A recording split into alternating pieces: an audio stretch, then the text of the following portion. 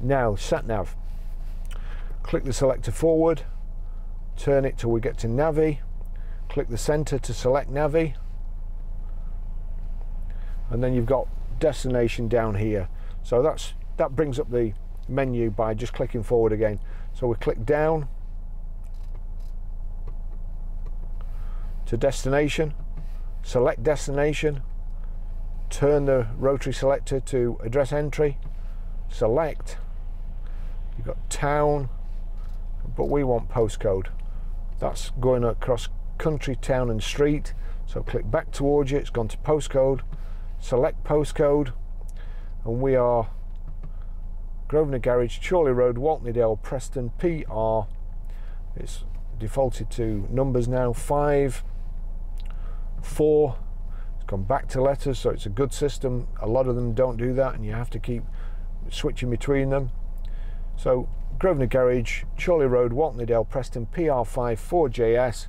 We've typed that in, select,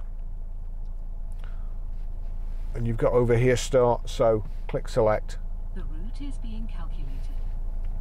Make a U-turn if possible. That's it, that's how you do it. Again, if you click forward, it brings the menu up, and then we can go down to destination, route, destination, easy for me to say, destination, information, alternative route, detour, route list. So we don't want any of those, so click back, options, route settings, map orientation, travel guide settings, back again. There you've got, make a U-turn if possible. That'll repeat the instruction.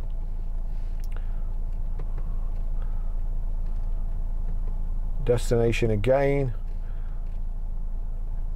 The top one is cancel route guidance. So once you've got somewhere where you don't need instructions anymore, after your address has been put in already, you then got at the top there cancel route guidance. So if I click cancel route guidance, I click on destination again, continue route guidance or address entry. Hopefully, as I say, that will have, it's quite a complicated system, hopefully that will have covered everything.